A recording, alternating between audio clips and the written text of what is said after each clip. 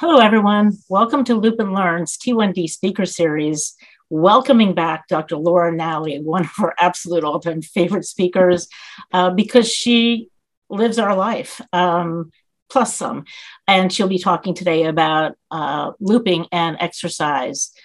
Just a reminder, in case you don't remember, she is a pediatric endocrinologist at Yale University. I believe she was originally trained at Stanford, and she is a T1D and she is a looper, and she has expertise in looping and exercise, looping in kids, looping in pregnancy. Oh, what is it she doesn't know? And she has a cute puppy. There you go. My regular disclaimer, I think you can all see this. A Loop app is a do-it-yourself closed loop algorithm. We are not giving you medical advice. We are trying to help you understand how to run your loop while you're exercising or any other questions you have. But you take full responsibility for building and running this system, and you do so at your own risk. Please remember, if you haven't remembered by now, Loop app is not FDA approved for therapy. Once again, bookmark this website. There's a ton of information. Anytime you want to build, you want to go here. Anytime you want to see about which version you have and when you need to update, this is where you want to go. Sign up for the newsletter. It goes out absolutely on time pretty much every week by Carol Vachon. It's amazing. It's filled with really just critical information, and it just drops into your mailbox. So it couldn't be any easier. Upcoming events.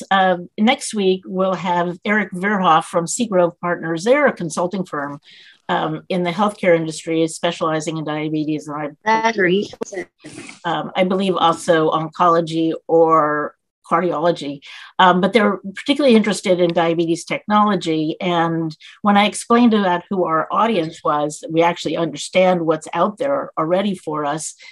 He said, we have some interesting research on how people with diabetes look at their devices and living with diabetes versus how healthcare professionals look at the technology and how you should live with your diabetes. He says it's really very fascinating, kind of fun and quirky information. So I think that'll be just a lot of fun to listen to. And battery 40%.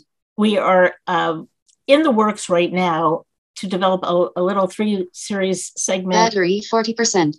Okay, whoever's got a mic. Battery 40%. Oh, I hope that's not me. We're going to listen to the kids who are young loopers. Let's listen to what they have to say. We've had some experiences with younger loopers talking, and they love talking to us. So why shouldn't we give them the opportunity to tell us how they feel about things, how they manage things like eating pizza, and what they hope for in their lives. We're going to try to split it into 3. One is little ones, that would be maybe under the age of 10 or 11, teens, the difficult age, and young adults. And we're working on it. We'll let you know when, but I think it'll be just absolutely adorable. If you're old enough to remember Kids Say the Darndest Things with Art Linkletter, that ages me, but kids do say the darndest things, and we'll get to listen to them. So a quick introduction about Dr. Laura Nally. She was diagnosed with type 1 diabetes at the age of 6 in 1990. Yep, you can figure out how young she is. She trained to become a pediatric endocrinologist at Stanford University, and she began looping in 2018. While at Stanford, she spent 8 days hiking Mount Whitney. That's impressive to me. The tallest peak in the contiguous US, with 9 teens and 2 adults with T1D, and went on to write about it, the first Wildnerness Medical Society clinical practice guidelines. She currently works at Yale University as an assistant professor and receives funding from the National Institutes of Health to study metabolic changes that occur on very low carb diets in youth with T1D. She's also published the first case report on looping and pregnancy. We've got that up on our in our files if you need to take a look at that. She spends her free time advocating to improve access and affordability to diabetes medications and supplies, serving as a legislative lead for the Connecticut hashtag Insulin for All chapter of T1 International, a great organization. She's going to be talking today primarily about looping and exercise, but pretty much if you have questions, put them in the chat, or if you're on YouTube, put them in the chat on YouTube. We're bringing over all the questions. And after Dr. Nally does her presentation, we'll start pitching the questions over, keep the questions going. We'll go as long as it's not like midnight her time. My shirt, by the way, says we'll exercise for chocolate. It looks like it says we'll exercise for carbohydrates, but it actually says chocolate, which is also a true statement. Anyway, I'm going to take this off and I am going to turn this over to Dr. Nally. Please welcome and thank you so much for coming back to talk to us. Hi, thanks for having me. I also just want to mention right now my blood sugar is 66. So at the beginning it might be a little rocky, but it's going to smooth out because I had a few Skittles right here. So living with diabetes, this is how it goes. Let's see. So let me just go ahead and start the slideshow. So thank you so much for that introduction. Do y'all see the presenter screen or the regular screen? I'm sorry, we see you. The regular screen. You see the regular screen? Okay. Yeah. Just wanted to double check. Thank you. You're welcome. It says exercise on T1D. That's perfect. That's exactly what it's supposed to say. All right. So thank you guys for having me back again. Today, I really just want to talk about something that's probably been the biggest challenge for me in having diabetes, which is managing exercise and trying to keep your blood sugar stable. For whatever reason, diabetes is very complicated, and I've never really followed the textbook, which is where my interest in this area has come from. And so hopefully I'll be able to share some insight with you all about a lot of the metabolic changes that are happening when we're exercising and the why behind the blood sugar changes that we're seeing and ways we can think about it, think about different types of exercise differently when we're making those insulin dose adjustments and potentially use that in loop. Okay. So there's just a brief outline, and then I did want to leave a lot of time for questions and answers. And so for whatever comes up, please just let me know. But first I'll start out by talking a little bit about exercise physiology and some of the challenges that come up with diabetes. And then basically my top 4 things to think about anytime you're starting an activity or exercise. And then we can kind of talk about how we can make our adjustments based on the exercise that we're doing. So sometimes managing diabetes and exercise can feel very complicated. Like you're trying to get this exactly right, but there are so many factors like insulin, exercise, how you're feeling, what you've eaten recently, your fitness level, a lot of hormonal things that we don't have a lot of control over, and trying to balance all of these things to try to maintain stable blood sugars can be very, very tricky.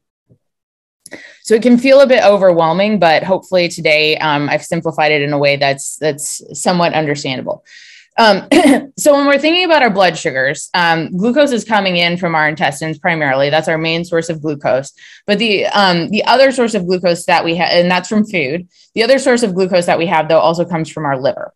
Okay. And our liver secretes glucose in response to a variety of different hormones. So these can be glucagon, which is also made by the pancreas, though in people with type 1 diabetes, sometimes the glucagon regulation isn't exactly doing what it's supposed to be doing. Cortisol, so like a stress hormone, growth hormone, this can be secreted during exercise. And then in adolescents who are growing and developing, that growth hormone plays a big role. And then of course, epinephrine and norepinephrine, these are the hormones that are like your fight or flight response. And so these hormones not only help you exercise by raising your heart rate and getting your heart to pump blood to all the different muscles in the body, but then they also act on the liver to release some glucose too. So we have a lot of hormonal factors that go into exercise, which are some of the things that can make it a little bit trickier to manage. Now, glucose in your bloodstream is going to a lot of different places as well. So it's going to your brain. That doesn't require any insulin. Some of it goes back to your intestines and your stomach and digestive processes. That doesn't really require insulin.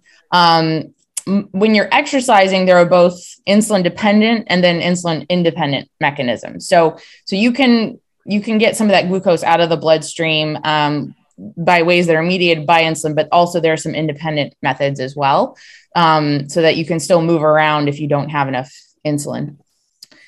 Storing fat. Those are little fat cells. If you haven't seen those before, you need insulin to store fat. So that's another factor. You need insulin to store glucose in your liver. So I think of the liver when I talk to kids, because you guys are getting a talk by a pediatric endocrinologist tonight. The liver is like a little sugar garage. Okay. That's where you store all of your sugar, is where you keep it. And then you let it out bit by bit, depending on your hormonal balance. And so glucose does need to go back into the liver at some point as well. And then of course, if there's too much glucose in your bloodstream, your kidneys are then going to excrete it, in your urine. Okay. They're going to filter it out and say, you know what, we don't need this extra glucose. We're just going to get rid of it that way. And that does not necessarily require insulin. So, and this is not all inclusive. Obviously, glucose is used in other things too, but this is just kind of a general idea to get you started on where's the insulin going, or where is the glucose going, and when does it need insulin and when does it not.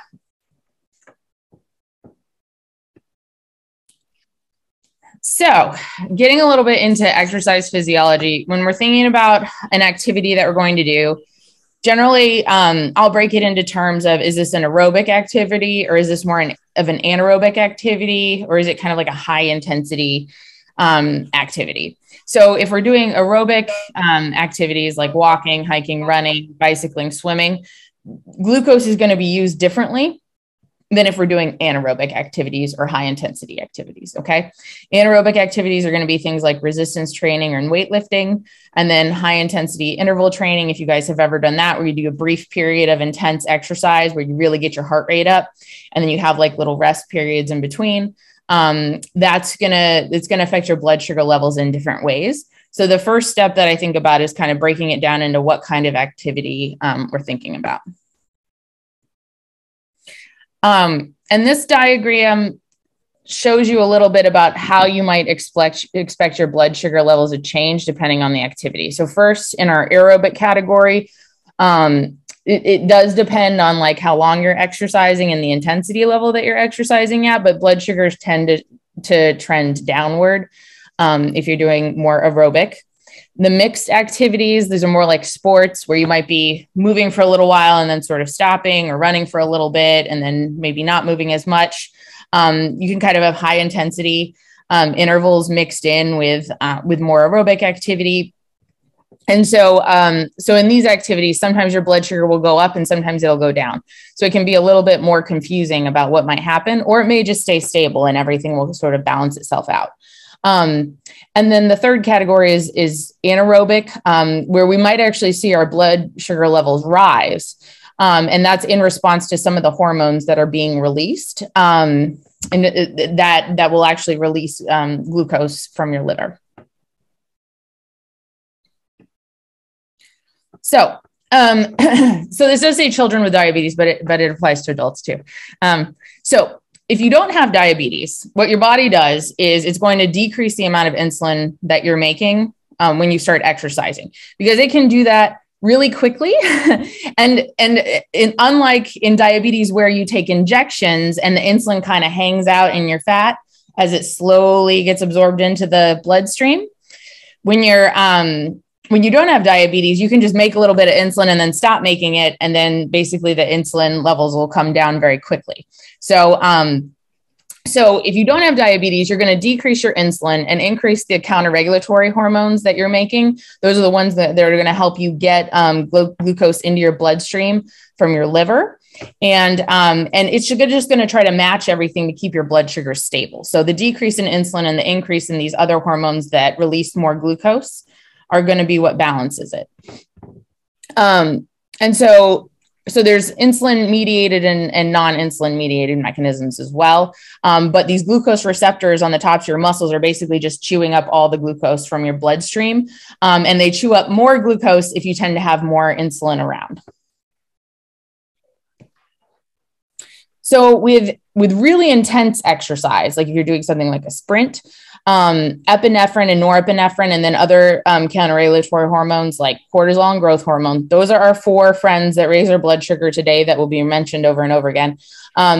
tend to act on the liver and make you release more glucose. Okay. So in those activities, sometimes we'll see blood sugars go up.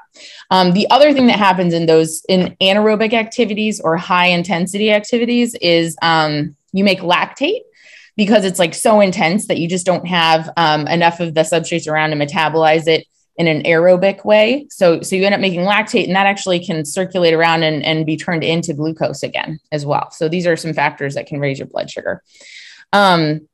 So we're going to see higher liver glucose production. And then you may see, like, if you don't have diabetes, there'll be like a slight rise in your glucose levels. But it could be long lasting if you're somebody with type 1 diabetes, unless you give insulin later. I just want to pause right there to see, does anybody have any questions about stuff that's come up so far? I think we're good. Just keep going, and then we'll figure out what we think you heard you say. Okay.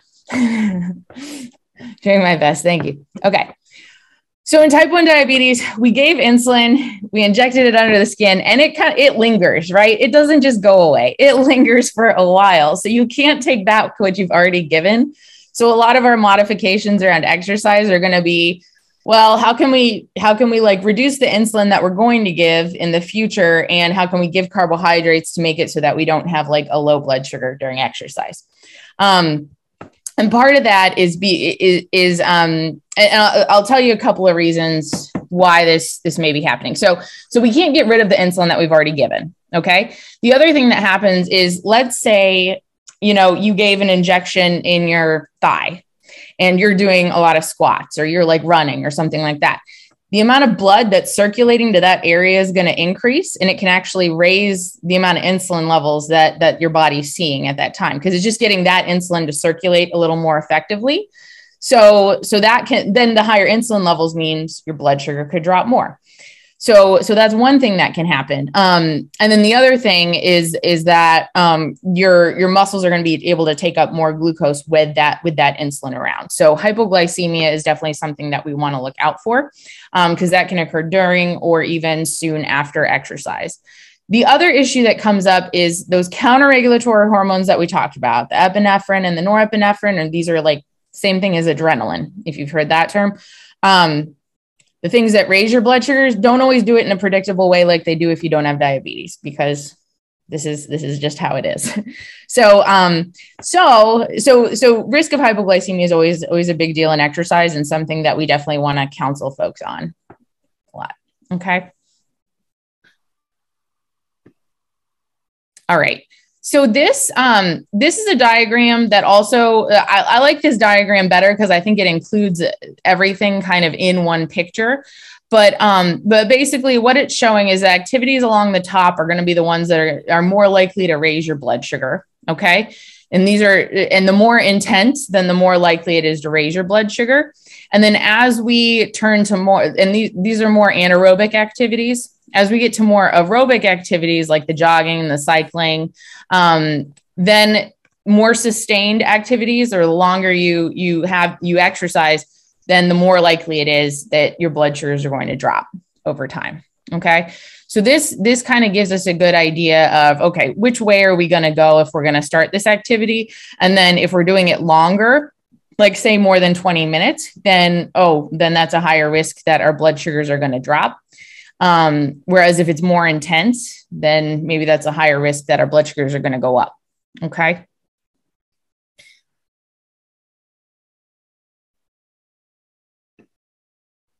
So when we've got our activity picked out, the next thing I usually like to think about is how much insulin do we have on board? So if so I assume most folks here are on some sort of looping device or closed loop system. Our best guess is these are loopers. Yay. Or their kids are loopers. Yes. So what we want to think about, honestly, the key to this, I think, is really looking at your insulin on board when you start an activity and when your last insulin dose was given. Okay. So if you've recently given insulin, and I'm going to repeat this later, so you're going to hear it again. If you've recently given insulin, and you have more insulin on board, that insulin is going to more effectively lower your blood sugars during activity. So the more insulin you have on board, even if you're doing a more intense activity, or say you're doing weightlifting, you're like, oh, but that's anaerobic. If you have more insulin on board, there's more potential that it's going to lower your blood sugars. Okay. Regardless of the activity that you're doing. Okay. So always thinking about that ahead of time and trying to figure out what's your like sweet spot for the insulin on board when you're exercising, depending on the activity, can be really helpful. So most activities lasting more than 30 minutes are likely going to mean that you need to reduce your insulin dose sometime prior to the exercise, or increase your carbohydrate intake to try to keep your blood sugar stable.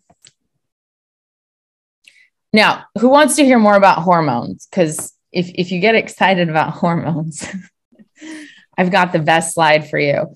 All right.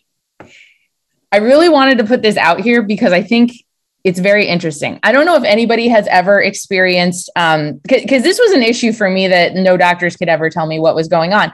But has anybody ever had like the post-exercise spike in their blood sugars, where your blood sugars are just like high for a long time and you're like, what the heck? Like, why do it like, and I've had to like double my normal insulin doses to get it down. And I'm like, this is ridiculous. I just exercised. Why is this happening to me? It's very frustrating. So there's a lot of sneaky hormones that are trying to raise your blood sugar. And those are a lot of times what is doing it. So I have this graph right here. Basically, these are people with diabetes that they had exercise at different intensity levels. And then they looked at the hormones that they were making. This is just a beautiful study. Like, I wish I could have been a part of it, but what we see in the top left on A is their insulin levels. So they kept their insulin levels very stable. Hold on, I've got some chat stuff. We talk about post-exercise spike. It's better to exercise before meal. We'll get to that. We'll get to that in a little bit. Okay, so the first one is A, where we have our insulin levels, where we kept them pretty much stable in each of these exercise activities. And what they did, this is the hormonal response to exercise in young adults that were doing 35% of their VO2 max, or their maximum oxygen like metabolism capacity, 50%, 65%, and 80%. 80%, you're really getting up there. You're like working super hard. So the insulin levels were stable throughout. They looked at how glucagon levels changed in people with type 1 diabetes. And what ended up happening is the glucagon levels didn't change very much. Okay. If you don't have diabetes, the glucagon tends to go up. It's like, oh, your blood sugars are going to drop. I'm going to try to help you. Not as helpful if you have type 1. Epinephrine and norepinephrine both rose during activities, but it depended on how intense they were. So the red and the yellow are the more intense activities. So during the exercise itself, and basically this little black line down here is when the exercise is happening. So during the exercise itself, your epinephrine and your norepinephrine levels both went up. And those are raising your heart rate and helping you pump blood to all of your muscles. But they're also potentially raising your blood sugar as well. Okay. And so that's what we're showing here in these two photos. But then at the end of exercise, they drop back down because your heart rate's recovering. You're coming back down to normal. They're going to like get out of your system and not cause you more trouble. Now, growth hormone levels also kind of went up. And so the growth hormone levels we see increased as the activity went on. And then once it stopped, they kind of more slowly went away, but usually by about an hour later, your growth hormone levels had kind of gone back down to a lower level. But cortisol is sneaky because it actually goes up. It went up even more in the more intense activities, and it hung around for quite a long time. So it wasn't really until 2 hours that it really got completely out of your system. And so what I've seen anywhere from these hormones hanging out for like 2 to 4 hours post activity, causing hyperglycemia. It's not always that the hormone is like elevated during that time, but its effects can continue to last longer. So you may see anywhere from 2 to 4 hours post exercise, you have this like really stubborn high that like you just can't get down. And a lot of this is related to these hormonal responses. Let me see.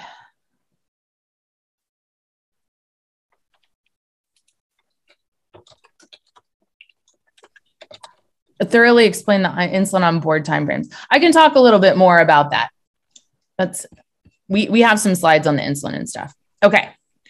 So basically when you're thinking about the type of exercise, there's different hormones are going to be released for different types of exercise. So if we're thinking moderate aerobic exercise, this chart just kind of talks about how people with diabetes, with type 1 diabetes or people without diabetes, see differences in their glucose responses. And so without changing insulin, people with diabetes may have a small increase in glucagon, but maybe not. You'll see an increase in their adrenaline, a small increase in the amount of glucose that they're secreting for their liver. And most of the time, the blood sugar is going to decrease. Okay. Then if you're doing like a maximal 10-second sprint, if you have type 1 diabetes or you don't have type 1 diabetes, things are very similar. The outcomes are very similar. So it's not that different in both cases. Is there anything you can do to get cortisol out of the body? Not that I know of, maybe like meditation or something. Like I honestly, it's just like a stress hormone that it's hard to control. Growth hormone goes up and down like all the time, all day long. Like you can't there's just no way to really control those things. So being kind on yourself, if you're like, okay, these are stubborn high after activity, but there's a lot of things that aren't necessarily out of my control. Hydration. Yes. So hydration can help you clear lactate. Okay. And sometimes if you have a lot of lactate buildup, that lactate can turn into glucose. So making sure that you're staying hydrated. Sometimes if you've done like a really intense activity, just like, sitting on a bike for like 10 or 15 minutes to flush out the lactate can help. Just like easy, light exercise to help get rid of it. That can be helpful. Yes. Great question. Thank you. Okay. So when we're preparing for exercise, so I don't know if you're parents of children with diabetes, most of the studies are going to be done on adults. There's a few studies in children, but I'm just putting it out there that a lot of these recommendations we're just sort of applying to kids because they haven't been studied and we don't have any data on them. But I also just want to mention individual responses to exercise will vary. They'll vary by day and they'll vary by exercise and by time, all sorts of things. But we really got to individualize everything. And honestly, you will be the person who's most knowledgeable about what happens to you during exercise. And hopefully I can explain some of the most important things to look at. So I think y'all all seem pretty savvy. You're going to have like your glucose testing supplies, your rapid acting hypoglycemia treatment, your water and your electrolytes, insulin, glucagon in case of emergencies.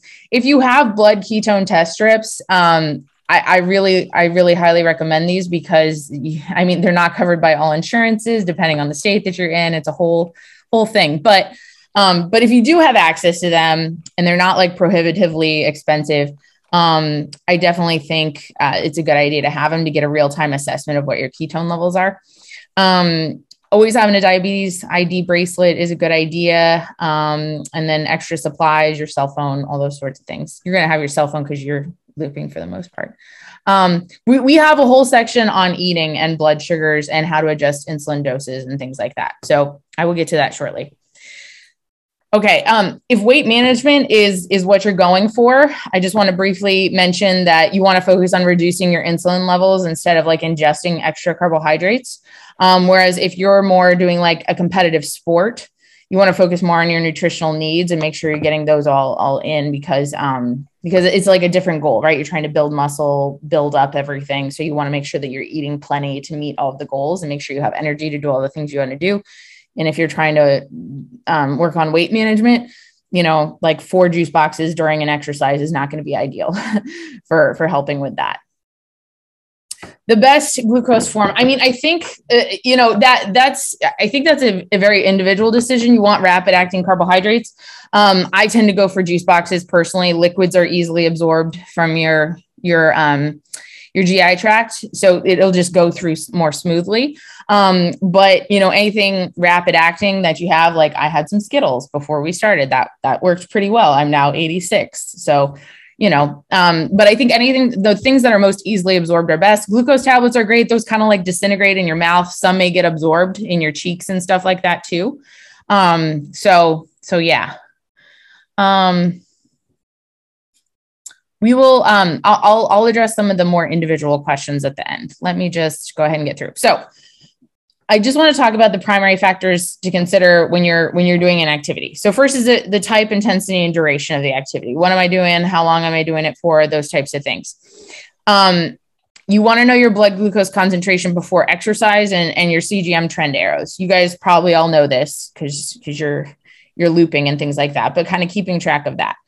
Now, the next thing is the insulin on board. So insulin on board is calculated differently depending on what device you are using. However, I would say if you have a consistent means of measuring that insulin on board, I would stick to whatever your means are.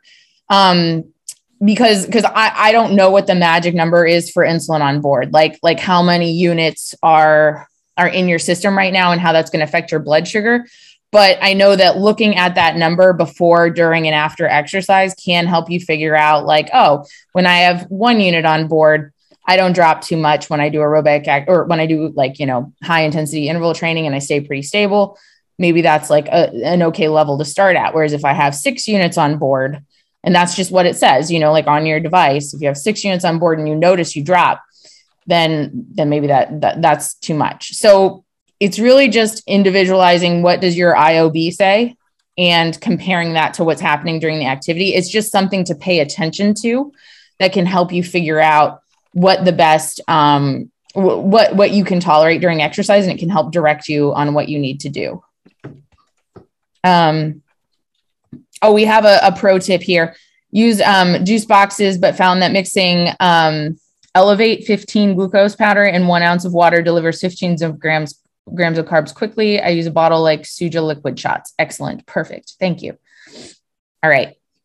And then of course there's, if you have some insulin on board, but you also just ate a meal, it's less to worry about because that insulin is also covering the meal that you're eating, right? That you just ate and it's just digesting. So then I would say that's going to play less of a role. How does fatigue affect? I do not exactly know how fatigue affects hormone responses with exercising. Those are great questions. I don't have an answer to that though, unfortunately. Y'all are going to have, it's going to be like stump Laura Nally tonight, which is fine because there's so much we don't know. Okay. So one practical thing about CGMs is, and granted, this is an older study and it was done on a Dexcom G4.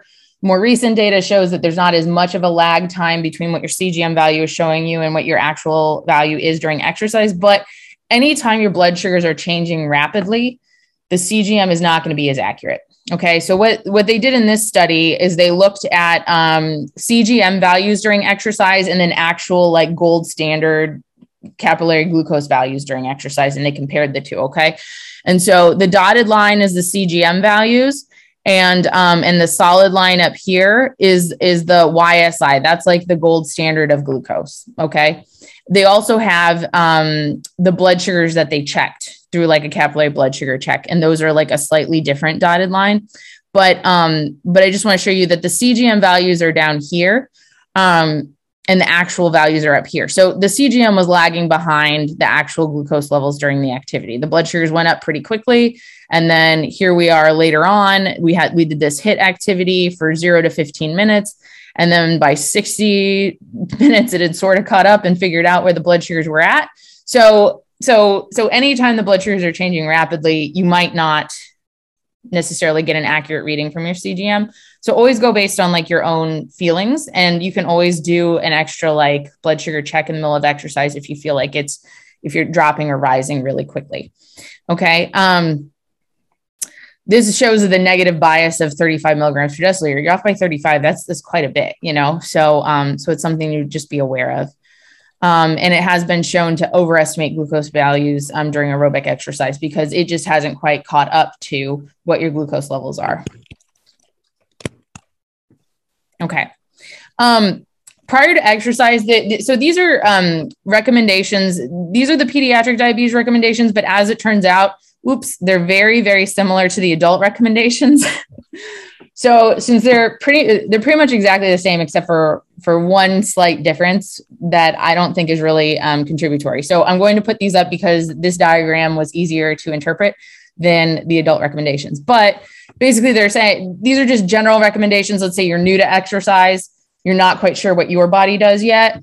Okay, if you're less than 90, consider 10 to 20 grams of carbohydrates. And then they say delay exercise until you're at least 90 milligrams per deciliter. Of course, if you exercise a lot and you know your body, these are more for recommendations if you're like starting fresh and you're not quite sure what to do, or maybe you've run into issues and you just want to like start over. 90 to 124, they say if you're doing aerobic exercise, you might want some extra carbohydrates to try and help you. If you're 126 to 180, the general recommendation is you don't need any carbohydrates. 182 to 252, you can also start activity. You may consider insulin at that point, especially if you're going to do some anaerobic activity or high intensity. And then also if you're greater than 252, to check ketone levels as well. Because if the ketone levels are very high, sometimes they can go even higher during exercise. It's just a sign that you're burning fat, but the general recommendations are that if your ketone levels are too high, it's not always a good idea to start exercise. Okay. Insulin on board. Now this is one of the most important things. So when I say like, if you have, so prior to the activity, you want to think about the insulin that you have on board. And so if you're in a high insulin state is going to be, the simplified version is within 2 to 3 hours of your last insulin dose. So you took a dose for a meal, it's within 2 to 3 hours. That's going to be considered a high insulin state, whereas a low insulin state is going to be like a fasting state, or like at least 3 hours after your last insulin dose. Obviously, if you're looping, your basal rates may have changed. Like you may have an increase in your basal, and then you do have some extra insulin on board. So that's why I think looking at that insulin on board number is the best thing to do when taking into account how you're going to respond to activity. There's a little tweak though that I want to let you know about. Okay. So insulin is going to work. Insulin has its greatest effect. The rapid acting insulin has its greatest effect between like around 60 to 90 minutes after you've taken it. Okay. So that's when it's going to be peaking or bringing your blood sugars down the most. So if you remember when was the last time I took an insulin dose, if you're within 20 minutes of when you took insulin, you're probably not going to drop for the next like 30 or 40 minutes. So you might be in an okay place to do a short amount of exercise, but you better know, oh, in the future, my blood sugars might start dropping, you know? Whereas if you're starting activity an hour after you took that insulin dose, it's going to be most effective at that time. And you might drop more precipitously than you would if it's at least like 2 or 3 hours after that dose. You want to do dinner, sweetie? Oh yes. Dinner sounds good. So anyway, so in these graphs, what I have is basically it's regular insulin and Humalog insulin. It kind of shows how quickly the Humalog insulin will work and then sort of goes away. It works very quickly and then it starts to go away. But when it's at this peak or this high point, that's when the insulin levels are highest. And that's also when it's going to be lowering your blood sugars the most. Okay. And again, insulin absorption can be affected by so many different things, but around 60 to 90 minute window would be the time frame where I would be like, okay, I'm going to be dropping a lot. So maybe I want to supplement with a lot of extra carbs. If that's about how long it's been since I took my dose.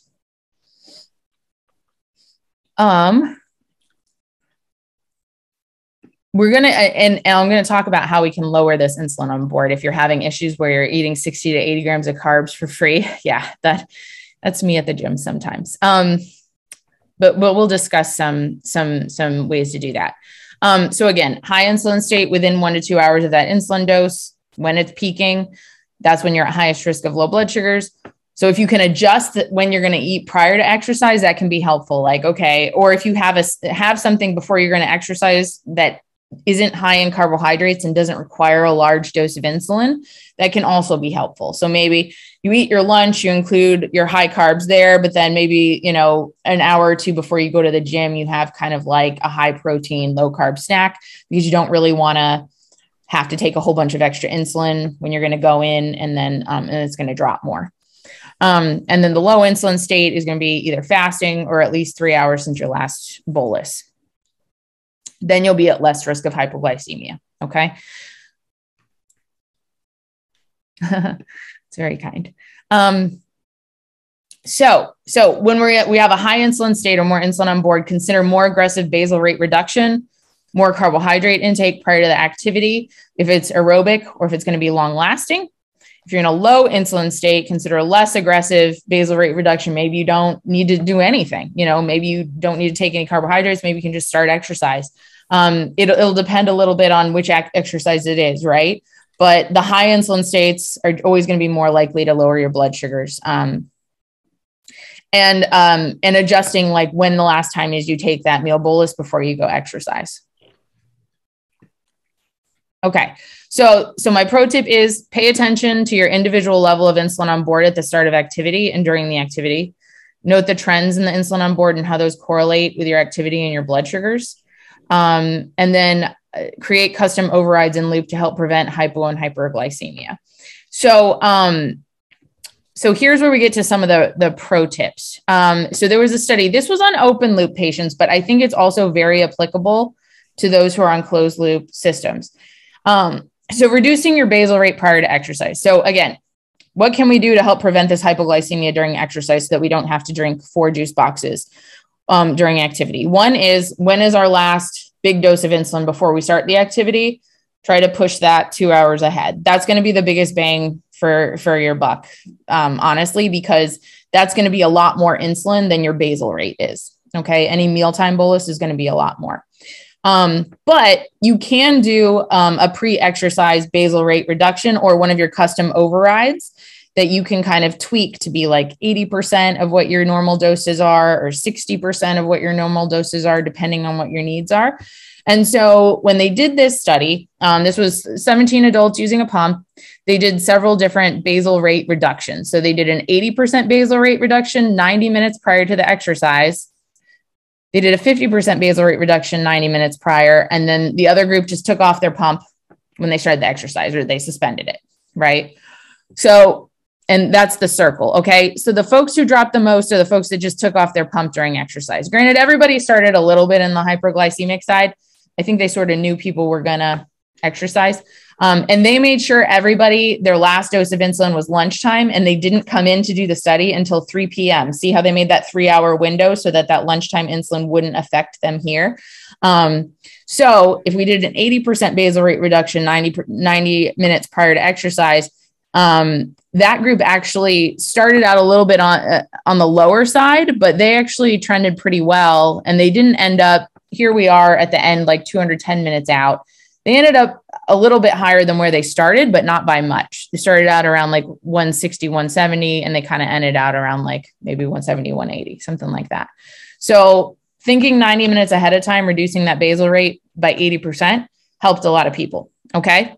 So it's going to help attenuate that drop. The folks who just took off their pump at the beginning of exercise, they dropped down quite a bit. They started around like 170, they dropped down to 100. And then, eventually, then they had a meal and then they went back up and things like that. There's also this group that did the 50%, maybe 80% seems like a lot. You could do a 50% basal rate reduction. They tended to start out a little bit higher, but then they came down to 150. So at the end of activity, here's where everybody is. So let's see. This slide is just to point out how much variability there is. So what is this slide showing us? So this is going to show us the change in glucose based on what type of basal rate reduction they did 90 minutes prior. Okay, 80%, 50%, or we didn't do anything over here in the pump suspension group. So what happened to our change in glucose? So this is each individual person. Some people went up, some people went down. Okay. Everybody is different. And it is just so amazing to me how like you can do the same thing with all these different people, but different things happen to everybody. And you're kind of like giving them the same activity to do. It's an individual thing. So you really have to individualize it to what happens to you, not to me or somebody else. So that's why paying attention to your unique differences is going to be important, because some people's blood sugars go up and some people's blood sugars go down a lot. It's incredible. So anyways, this person actually started at 184 and dropped 125. I mean, like that's very, a person's very insulin sensitive, but then on pump suspension, they didn't drop, they dropped a similar amount, it looks like. So they were having some issues with that. I think they might have some issues that need more working out. Okay. So the other thing to think about is what time is our activity? So if our activity is in the late afternoon or evening time, we're going to want to also keep an eye on our blood sugars overnight. And because you're at higher risk of low blood sugars if you exercise in the late afternoon or evening. So maybe at bedtime, you want to reduce your basal rate. You have another program that you can use for that, a custom override where you could reduce it by 20%. And then you can just feel a little bit more comfortable overnight. If there are folks who are on like Control IQ or something like that, I will tell them, oh, use exercise mode overnight so that it sets a higher target for you so that you don't have hypoglycemia. If you're ever worried about hypoglycemia and you use the Control IQ system, just put yourself in exercise mode. It's a nice way to just up your target and it'll give you less insulin. It's great. So when they did this study and then they looked at their overnight glucose, they basically, most people were able to stay euglycemic, 50% basal rate reduction and 80% basal rate reduction. There was a slight increase in hypoglycemia if you just suspended your pump at the onset of activity, and less so if you did these basal rate reductions, but that's what they wanted to look at. But regardless of that, you're still going to be at higher risk of low blood sugars overnight. Oh, the automatic bolus. You could leave the automatic bolus on. Okay, so the question is, if you use loop with an automatic bolus and tend to spike, would you leave automatic bolus on for overnight? I mean, you could honestly, I'm all about the custom overrides. I'm all about the, let's set a higher target overnight if we're worried about going low. So like leaving it on and letting it kind of figure out, like, I'm only going to need 80% of my usual insulin doses so that when it does do the automatic bolus, it's not going to be giving you as much. That would, I really take advantage of the custom overrides. I know some people aren't fans, but I think it simplifies things. Oops, this is an important slide. So our blood sugars are high after exercise. We didn't go low. Yay, we made it through. What's your optimal correction factor post-exercise? So then there's a lot of debate because technically after exercise, you're more insulin sensitive a lot of the time, and you may need less insulin. But let's say you did something like a high intensity interval training and you know, your blood sugars are high after exercise. You basically, they looked at different doses of corrections that you could give to correct the high blood sugar. And they said that 100% of your usual correction bolus is safe. Okay. So if you have high blood sugars after exercise, they do think that 100% of the correction bolus is safe. Again, if you go low after that, don't do that, you know, like reduce it because you have to individualize it to you. But at least in this study, and this again was adults.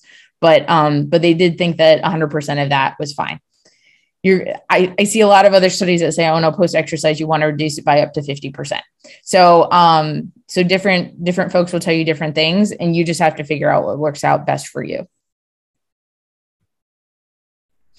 Let me see if there's something in the chat. Hold on.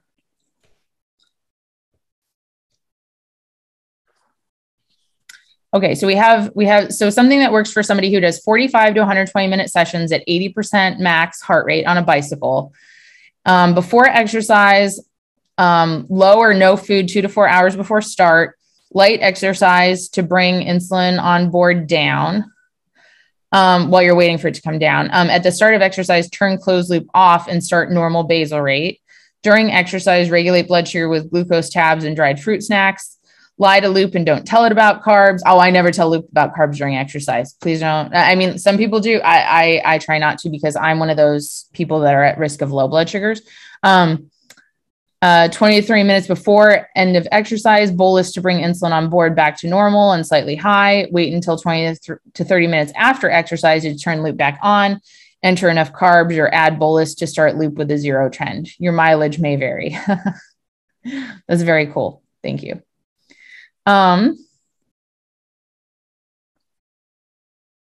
Oh, hunger hormones. Okay. Yes, we can discuss that. Let me, so I'm going to go back to just trying to get through this and then I'll go back to questions in a little bit.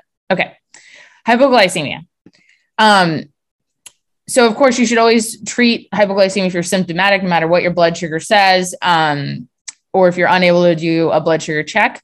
So during 60 minutes of moderate aerobic activity, they say drinking something that's like 6 to 8% glucose solution at a rate of carbohydrates that's around 1 gram of carbohydrate per kilo of body weight. Take your regular body weight in pounds, divide by 2.2. So for every hour, it's about 1 gram of carbohydrate for per kilogram of body weight that you'll need during the activity, just in general, from general exercise physiology. So that might be able to help you prevent having your blood sugar drop. And that's as if you have like a lot of insulin on board, or let's say like you didn't make any adjustments prior to exercise, this would be something that that you could potentially do. Okay. A little bit about meals before and after exercise. So insulin adjustments pre-exercise. So these are the, if you have, these are the pediatric recommendations. They're a little bit different than adult. But they're looking at 2 different types of activity. They're saying either continuous, moderate to vigorous, aerobic activities like jogging, running, swimming, bicycling, cross country, or other things. And then comparing that to mixed aerobic and anaerobic activities like hopping, skipping, dance, gymnastics, tag, dodgeball, field, team sports, those sorts of things. The meal before exercise, if the activity is going to last 30 to 45 minutes, you may want to reduce your bolus prior to the activity by 25 to 50%. If it's going to be more aerobic, and then you may want to reduce by 25% if it's going to be more mixed anaerobic and aerobic. Okay. If it's lasting greater than 45 minutes, we need more of an insulin reduction. The longer the activity, the more likely it is that it can lower your blood sugars. So you could do a 50% bolus reduction if it's anaerobic, and consider up to 75% bolus reduction if it's aerobic. And then the meal after exercise, they say up to a 50% bolus reduction because you're going to be more insulin sensitive post-activity. That's especially in aerobic. In pediatrics, though, whether it's this mixed anaerobic and aerobic or not, they usually say to do a 50% bolus reduction. Okay. Not always the case for adults. So in adults, this is also pre-insulin dosing for exercise. Based on the exercise duration, this is all aerobic that we're talking about. But except for, we do talk a little bit about intense aerobic or anaerobic, where we say like you don't need a reduction necessarily for 30 minutes of that activity. But if you have aerobic activity for 30 minutes, you could reduce it by 25, 50, or 75%, depending on how vigorous it is. And if it's going to be a 60-minute activity, they only have recommendations for mild and moderate of 50 and 75%. And so this is like the pre-exercise insulin dosing before exercise. And here they say within 90 minutes of consumption of the meal. So, all right. So again, we've discussed that you can have elevated insulin sensitivity after exercise. So if we're not familiar with what happens to us, we're always going to want to err on the side of safety and try to reduce like potentially a big drop in blood sugar or hypoglycemia, and reduce that post-exercise insulin bolus. But if we've done this a few times and we've noticed, hey, every time after exercise, I'm high. And if I give half, I go higher. Don't do that anymore. Okay. You want to just adjust your regimen to whatever you need. Eat a low glycemic index snack at bedtime. Also snacks high in protein or fat. Those tend to break down more slowly overnight and turn to glucose. And so that can actually help prevent your overnight hypoglycemia. Sometimes we'll even say like a complex carb snack with like some fat or protein, like crackers and peanut butter is great. You could do even like, you can even do like an apple and peanut butter. If you're really worried about hypoglycemia, some ice cream with a lot of fat in it is like fantastic, because that's really going to help keep you stable overnight. And then there's the other thing you can do is you can consider a basal rate reduction at night by like 20% if you had afternoon or early evening activities. Okay. Okay. One thing I want to know, it sounds like a lot of folks here are have done a lot of physical activity, which is awesome. And I'm so happy.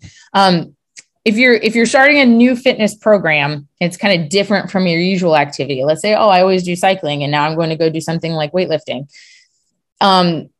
you may end up using more of your glycogen stores for that new activity that you're doing, compared to somebody who may be more adept at that particular activity. Okay. So that means that you might need more glucose during and after the exercise because you're just going to be using up more. But what we see, people who are at a pretty good fitness level and like have done something for a while, they may see a greater drop in their glucose during exercise. This may be because they're more efficiently using bigger muscle groups, things like that, or they have a higher overall workload. But these are some of the trends that we've seen from some of the studies. Okay, let me stop there for a second and just see. I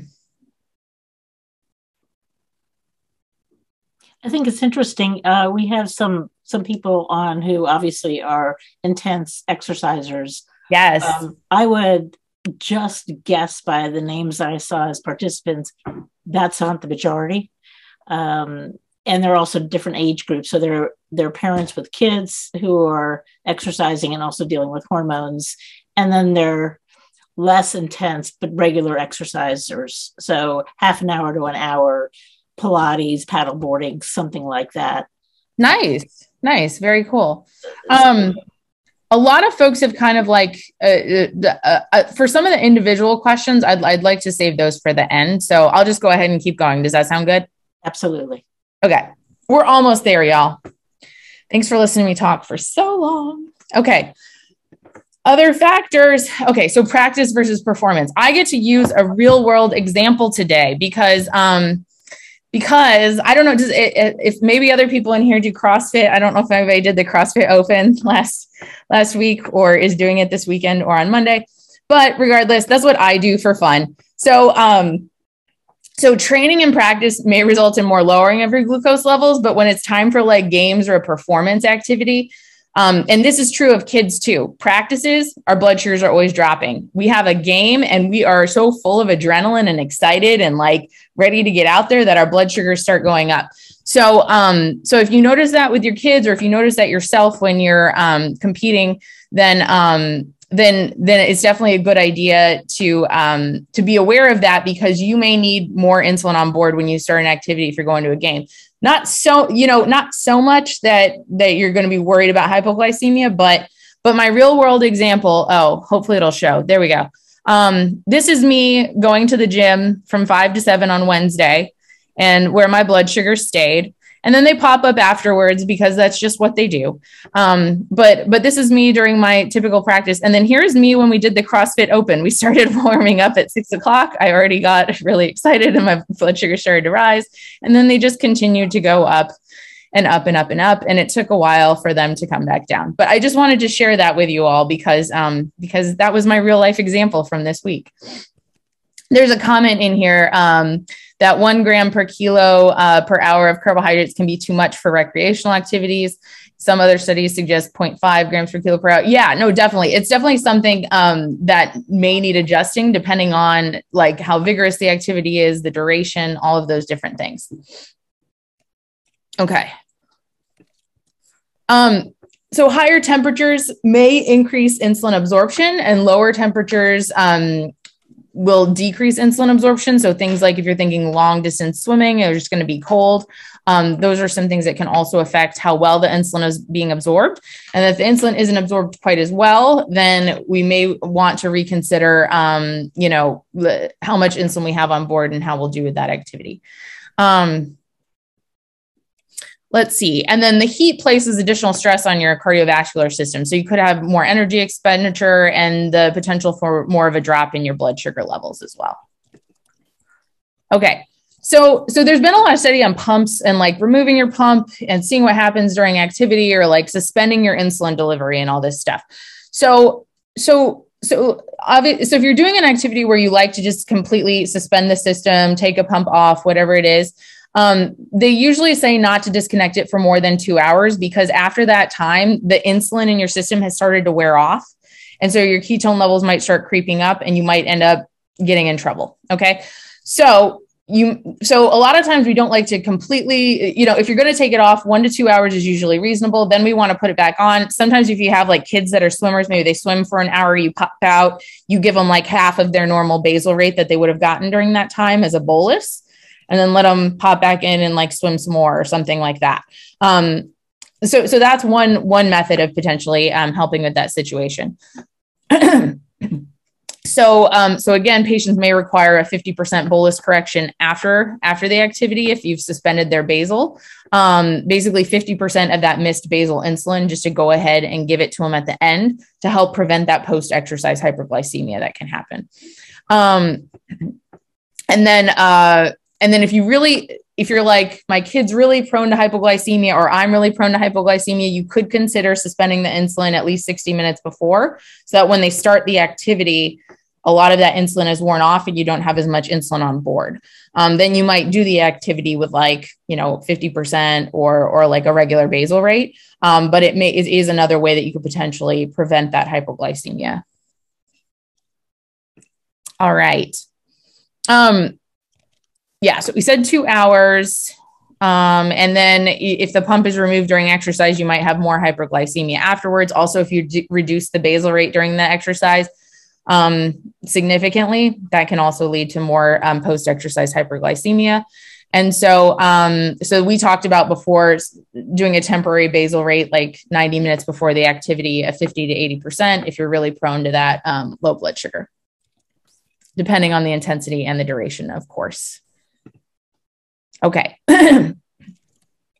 So let me see. So if you have like short, intense exercise, that's like really, really like you're really trying your hardest, like greater than 80% VO2 max, that's going to lead to elevated catecholamine levels. That's your adrenaline, epinephrine, and norepinephrine for about 2 hours after exercise in adults. Your blood sugars may remain elevated for 3 to 4 hours. Even when the pre-exercise blood sugar was normal, post-exercise hyperglycemia lasted for 2 hours post-exercise in pump patients. And it may be exaggerated if the pump's been disconnected. So if you have more of these hormones that raise your blood sugar and you disconnected your pump, so you didn't get that basal insulin, it's like all of the things are adding together and it's just increasing that post-exercise spike. So giving a small additional dose of rapid acting insulin halfway during the exercise or immediately after exercise can be helpful. All right. So then we are almost there, you guys. We're almost there. Timing of exercise. So in the morning before you've had breakfast, that's when insulin states are usually pretty low. You may have a totally different response to exercise in the morning than if you exercise in the afternoon or evening. Okay. I totally do. It's like a completely different schedule on the weekends, and the gym's only open in the morning. I can't do what I do during the week at night. It's very, very different. So your circulating insulin levels are low. You may not need to reduce your basal rate as much prior to exercise or at all. You really just kind of have to do some trial and error. If you do exercise in the morning, it may help avoid that nocturnal hypoglycemia post-exercise. We don't see as much of that because you kind of have the whole day to like eat food and replenish your glycogen stores. And so you're in a better place at nighttime where you're not as prone to hypoglycemia. And then for those of you with kids, there's lots of children that are active during the school day and in the afternoon or after school period. So it might be hard to minimize their exposure during these high insulin states. But you can always like readjust their lunchtime or snack insulin doses to try and help prevent that. And younger children tend to have activity in unpredictable bursts. So if you find it challenging, it's okay. Give yourself grace because it is a challenge and there's no perfection with diabetes. So ketone levels. So I'm going to give you the technical recommendations. They say if your ketone levels are high, greater than 1.5, if you do the blood ketone check or they're like large, then usually they say exercise is contraindicated. I know some folks follow keto diets and that you're able to exercise safely with that. We just don't have data on it. So it's not a part of the recommendations. And today I'm giving like more official recommendations. Okay. But I also hope that you enjoy this little cartoon with the blood test strip and the ketone strip, because the blood tester asks if they don't use blood to test, what do they put on you? And then the ketone strip says, you don't want to know. So that's fabulous. Enjoy just something to make you happy. there's always a possibility that you have elevated ketone levels for another reason. Like, hey, you're sick, you caught something. Maybe your insulin pump isn't working. So it's always a good idea to check, I think. And again, it's always possible that your ketone levels will rise during an activity. You are burning a lot of energy, and a lot of times you're burning fat. So the byproduct of burning fat is ketones. So the ketone levels may go up as you exercise, and it may just be physiologic, but that's something to discuss on an individual basis with your provider, especially if you do like a keto diet. Oh, Afrezza. Yeah, Afrezza does work really fast. You definitely can use Afrezza, and that could be helpful because it also doesn't stick around for nearly as long as like your injectable insulin. So it has a shorter duration of action. So that's a great pro tip. I'm going to add that to this presentation the next time I give it. All right. This is just like a little chart that was made where like what's your ketone level and should you exercise or not. If your blood sugars are high and you have high ketones, generally no. Because in the setting of the high glucose and the high ketone levels, the ketone levels could potentially keep going up because you're going to make all those hormones that are going to make your blood sugars go higher and your ketone levels go higher. That's what they do. So that's just something for you to know. Okay. The other thing, just to point out, if you've had severe hypoglycemia, like you had mind altering hypoglycemia, you couldn't talk, somebody else needed to help you and get you something, you need to use a glucagon. They really don't recommend physical activity for the next 24 hours because you're at such higher risk of hypoglycemia. Okay. And just so you know, if you have had hypoglycemia within the past 24 hours, especially below like 55, that's going to put you at higher risk of having hypoglycemia during exercise because the hormones that help prevent that might be they might not respond appropriately like they normally would if you hadn't had that hypoglycemia. Let's see.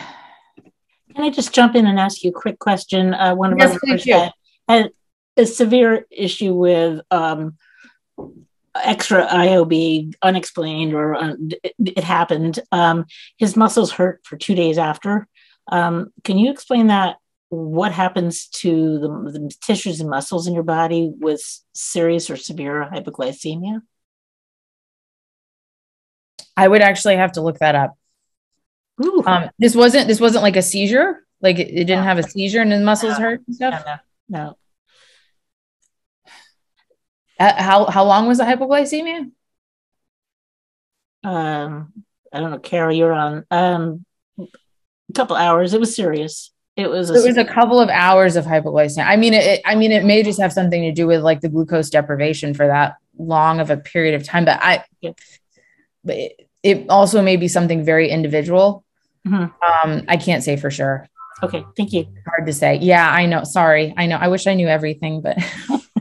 We kind of think you do. I definitely don't, but I'm working on learning as much as I can. All right. So complications in type 1 diabetes, it's not uncommon to have complications and have issues that are going to present a barrier to physical activity. Okay. So, we still do recommend like low intensity physical activities for folks, even if you have complications, like even proliferative retinopathy, nephropathy. So if you have kidney problems, we usually say avoid resistance-based exercise or anaerobic exercise that's going to result in really high blood pressures, just because those high blood pressures can sometimes make those particular situations worse.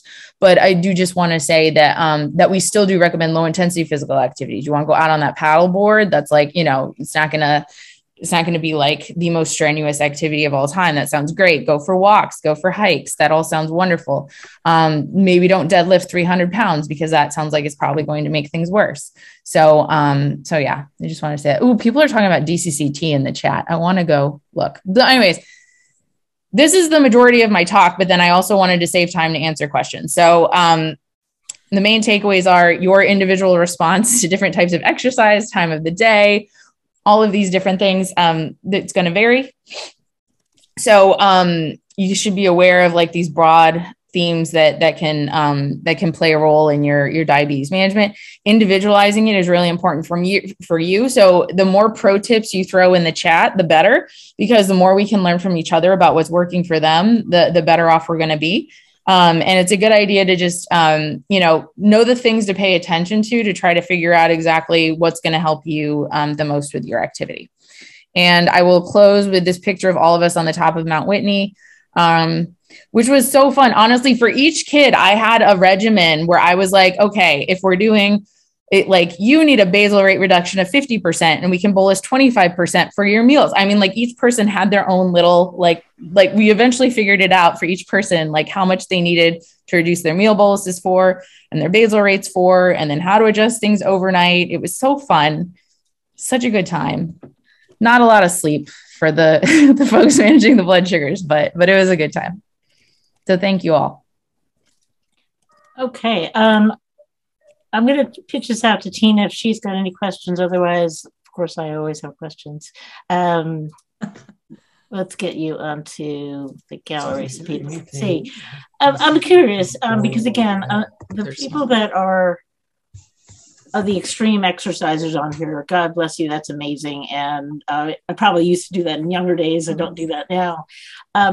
What keeps the regular, non-intense people motivated to work this hard to figure this out? This is not simple math. This is not simple or regular outcomes. It's so variable. How do you motivate your young kids, other than they want to do their sports, to really work hard for this? Okay, so I will say we're working on a research study. So it's not my study. This is Garrett Ash. I think his study has been advertised in some of the groups. But we are doing an exercise study with various different types of video games to try to get kids active. So in our research study, we're using Nintendo Ring Fit. Virtual reality is another cool one that I keep telling him to try to include in these things, but to try and get kids who aren't typically moving around very much, moving around. The younger ones, especially during the adolescent period, it's a totally different it's a different hormonal environment. Okay. Because we've got really higher levels of growth hormone compared to any other stage in our life. We've got these puberty hormones that the body's never seen before and is now adapting to. So like, there's a lot of other complicated factors that are going to play a role in pediatric exercise, especially during adolescence. But to try to get folks active and stay a little bit more active, I think like every little bit counts. Like even just like trying to take a 15-minute break at lunch to like clear your head and just like take a little walk around. I think that's helpful. And a 15-minute walk might not, I mean, it might, but it might not cause a huge, reduction in your blood sugar. So you might be able to just go for a little walk and then just like have something with you that you can treat yourself with if you need it, or if you feel like you're dropping. The shorter activities, I think are going to be less complicated to manage.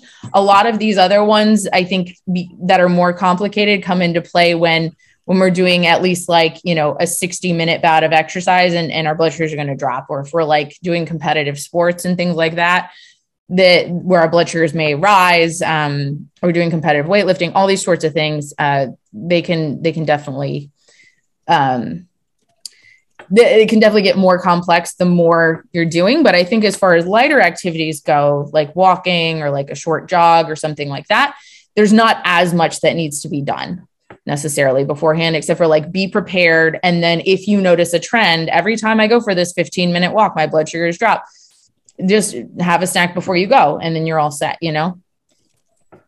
I'm going to ask Marion to jump on this one. There's a question about, or she says she uses loop overrides, which work really well while looping and biking for a couple hours at a moderate pace. I come back with some negative IOB and I take that plus an hour of basal when I get home. And she's also started doing Ring Fit. Join our study. Just kidding. No, my 5-year-old grandson was doing it and it looked fun. So my husband has a Nintendo Switch. So he bought a Ring Fit Adventure and now he's doing it too. I think we're both getting a lot of benefit from it. So but I'm just curious, Marion, just so I understand what you said, you come back with negative IOB and you take that plus an extra hour of basal? Right. So I override. I mean, Loop would normally give me the negative IOB as soon as my blood sugar starts to rise, which it always does when I'm coming back from a bike ride. You know, I stop and blood sugar starts to go up. So Loop would normally give me the negative IOB, but I'll override it and give about an hour's worth of basal in addition, because I'm going to be eating in the next half hour or so. I go out before I eat.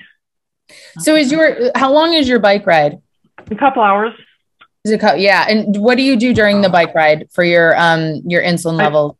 I do about a 70% override with a slightly higher range. So my range is normally 85 to 100. I pump it up to about 120 to 130. And I tend to be in the hundreds, you know, the kind of low hundreds. If I drop much below 90, then I've got, you know, candy or whatever. I'll have a piece of candy. But mostly I can go the whole ride without eating anything. Yeah. And then, but you're reducing it by 70%. Your normal doses are reduced by 70%. Okay. So yeah. So that means that, by the time you're done with that activity, if you're not exercising anymore and chewing up all that glucose, then you're going to need that insulin. So then that makes sense that the longer you reduce that basal rate, then you have to add a little bit on top of that to make up for lost time. Otherwise it's going to cause like a spike. So that makes perfect sense. And I set the target about a half hour before I leave. So I've got a 2.5 hour override that I start half hour before my bike ride. And when I get back, it's just about right. Okay, Tina, I see a question from you. Yeah, is it more advisable to give carbs and insulin during exercise or to deal with the negative effects of disconnecting afterwards? Or does it matter? No, I think it's a personal choice. I would say the only thing I would say is if you're trying to combat like weight gain and stuff like that, then avoid the carbs. Or I don't know, for me personally, I don't like being interrupted by like I got to drink a juice box. So that just like drives me nuts. And so I'm all about planning ahead of time to avoid that need during the activity and having to potentially stop. So that's my personal decision. If weight isn't really an issue or anything like that, or let's say you're training for something, then you can have the juice box. If you're annoyed by the post exercise spike, that's totally reasonable. So, and my 11-year-old can go he's a swimmer and he can go into practice at 100 and come out between 80 and 100 after an hour and a quarter of practice when he was on Novolog, and we've switched him over to Fiasp, and I'm finding he needs to be like below 0.2. And then he still needs some carbs. Do you have any insight into that? So wait, so what happened when you switched? Sorry, what happened when you switched to Fiasp though? Like he's been going low more, and even with less IOB when he starts swimming, because he swims at 5-ish in the afternoon. Okay. So it's kind of hard. Got it. Yeah. So and that gets a little tricky too, because the Fiasp is going to get, it has niacin in there, and that's potentially going to increase the absorption. So anything that increases the absorption is going to act like, you're going to get more insulin in your bloodstream essentially. So, so higher risk of low blood sugars. And I'll actually open the loop ahead of time, and I'll give him like maybe an hour ahead. I'll give him, some the equivalent of the basal that he would have gotten. So he's got it up front instead of getting it all along, just to keep him from going, high beforehand. Okay. And how long beforehand is he eating? Is about an hour? Well, he has lunch at noonish, and then he's got his fat and protein rise to deal with in the afternoon, Yeah. I mean, the things, so even with like a teeny bit of insulin on board, he still drops though, right? Mm-hmm. Yeah. He's like me. I whiff of insulin and I'm just gonna, I mean, so I think, but you're giving him insulin right before he starts. You're giving him the basal before he starts so that he has it. He has it about, typically I'll do it about an hour before he starts, and then I'll open the loop, or I'll raise the target so that he's not getting any more insulin. And is it just that he rises before he starts the activity, or? No. Okay. Mm-mm. I mean, I would, most of the time I've told folks to replace the basal insulin afterwards, but does he spike afterwards if he doesn't get it? Okay. Yes. You could try. Yeah.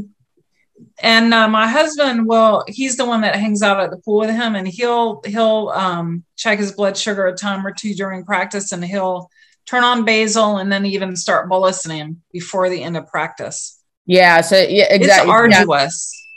Yeah. It's hard. Yeah. He's just very sensitive. He's very sensitive. So yeah, if you can give a bolus like 15 minutes before you're done, then it's kind of like, well, you'll have that buffer there.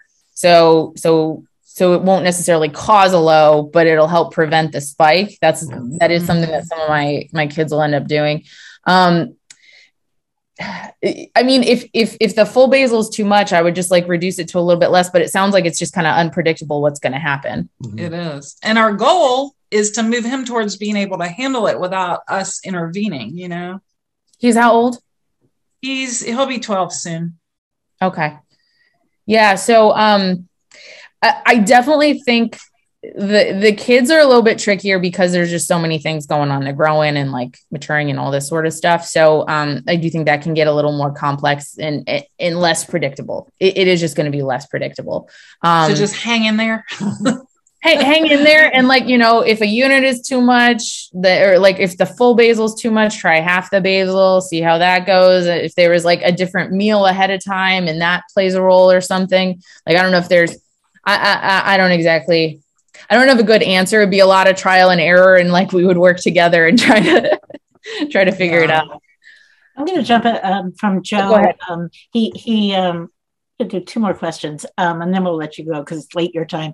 Can you talk more about muscle mass and body mass and intense exercise? I weigh 240. I might need 1 to 118 insulin to carb ratio, but if I do 4 sets of deadlifts, I eat 60-80 carbs for free.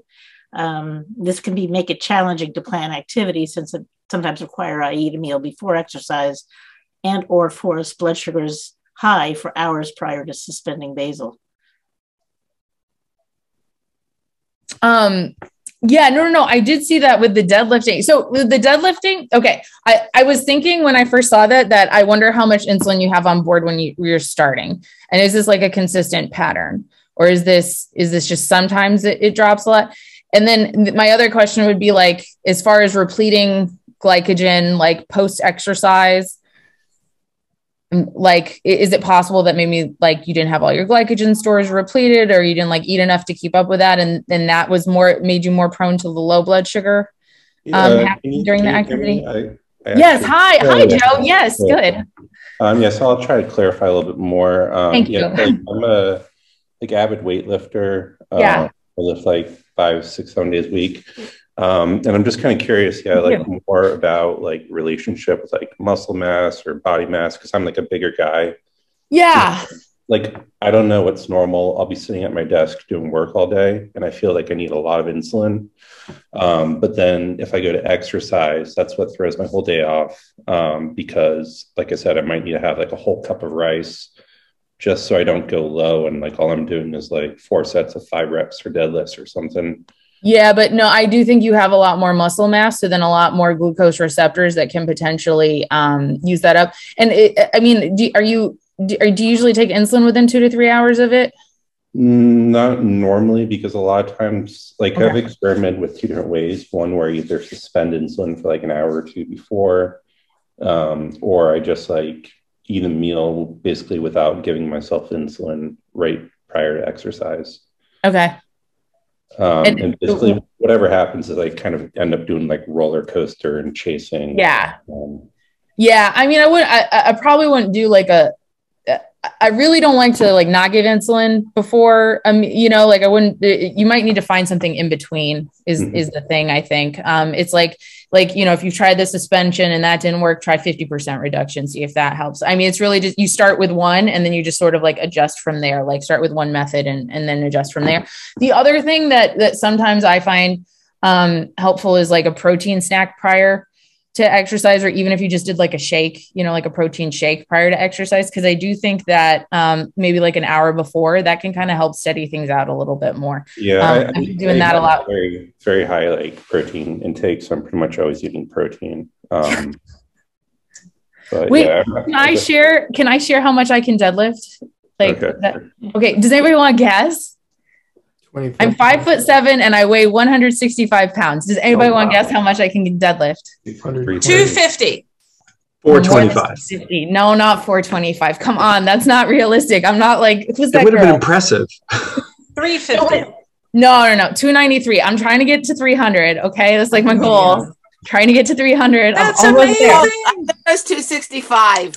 That's amazing. Okay, so anyways, I just wanted to share because that's like my little goal. We are totally impressed. I'm coming for you, Joel. I'm coming for you. Yeah, I'm just curious about that because like also like I don't mean to take up all your time, but like I can also like sometimes I'll go I guess like rucking, we call it, like I put like a 30-pound, 40-pound weight in a backpack and go walking. Yes.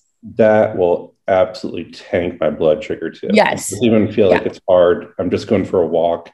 My blood sugar might be like 280 and I come home and I'm 120. Yeah, exactly. Yeah. So it's a more vigorous, like aerobic activity essentially when you do that. So it's going to drop your sugars more dramatically for sure. When we were backpacking, we had like, each of us had like 40-pound weights in there. And like, and if it wasn't, so the weight was always there, but I would adjust it based on uphill. If you're going uphill, it's going to drop you more than if you're going on flat.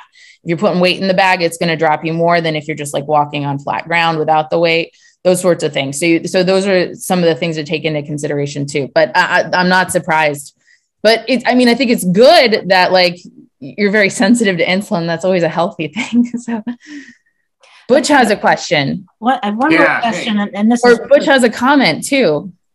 Okay, yeah, Butch, go ahead. I'm the guy who's been making the comments about adrenaline and things and various situations. I just wanted to thank you very much and tell you it's so much better now. 36 years ago, I rode my bicycle from San Diego to Washington, D.C. in 3 weeks, averaging 140 miles a day, taking pork insulin, regular, and NPH, and urine test strips. And I managed. Now it's all... Amazing. I can't even imagine NPH. Oh my God. Yeah, sorry. It's different. Anyway, thank you. NPH and biking all day. No, it just sounds like it's going to be a disaster. I was on NPH as a kid.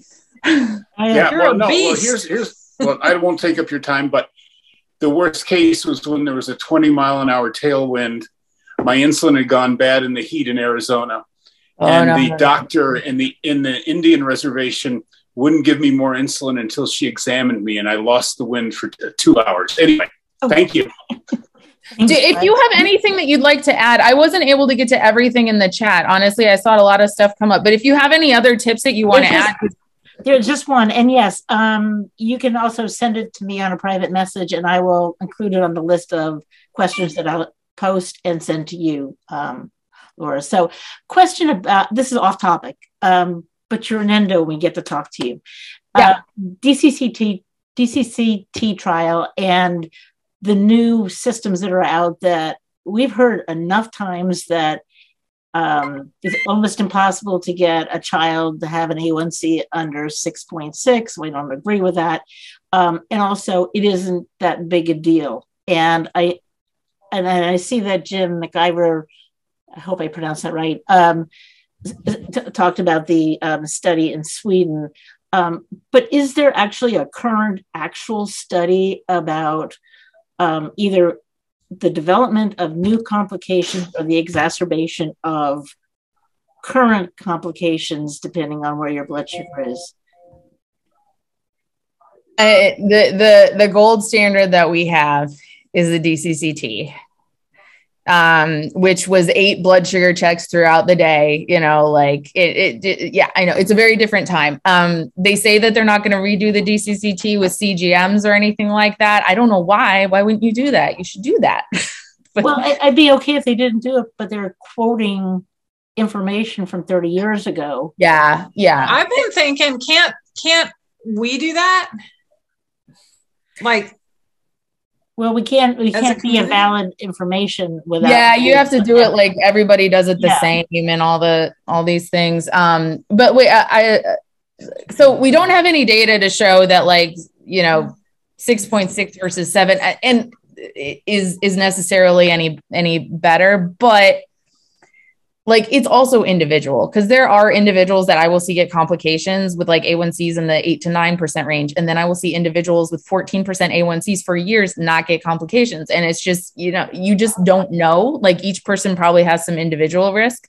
So by minimizing the risk and trying to get as close to normal as you can without going nuts, because like you could go nuts, or like, you know, depriving yourself of wonderful things in life. And, you know, you try to get it as close as you can to that range, to like basically what non-diabetic range is, without having too many lows and without, you know, sacrificing like everything there is in life, you know. We understand that we're the outliers in this whole world of taking care of yourself. We will work hard, and we're very aware of our A1Cs and our time in range, and we care and we do that. But it seems scary to hear that it's okay. And I understand who it's targeted to, but just as frustrating, because we just want to be able to set our targets. We'll use your systems, but it doesn't seem like that will even be something they'll consider. Yeah, because of the data and stuff like that they have, right? I mean, honestly, when I talk to folks, I'm like, like I don't mind if your A1C is like 5.5 or 6, as long as like you're happy and you're not having like hypoglycemia every night, you know, like that's fine.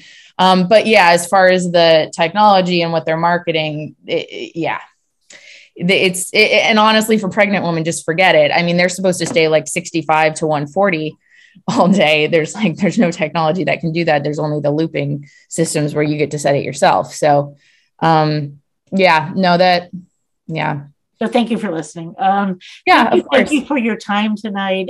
People have been so excited. I'm getting messages, and we want you to come back, of course. But thank you. And I will send you all the questions that we had. If there's anything else you see out there that you want to jump up to. Marion said, aside from complications, I just plain feel better with a normal. Yeah.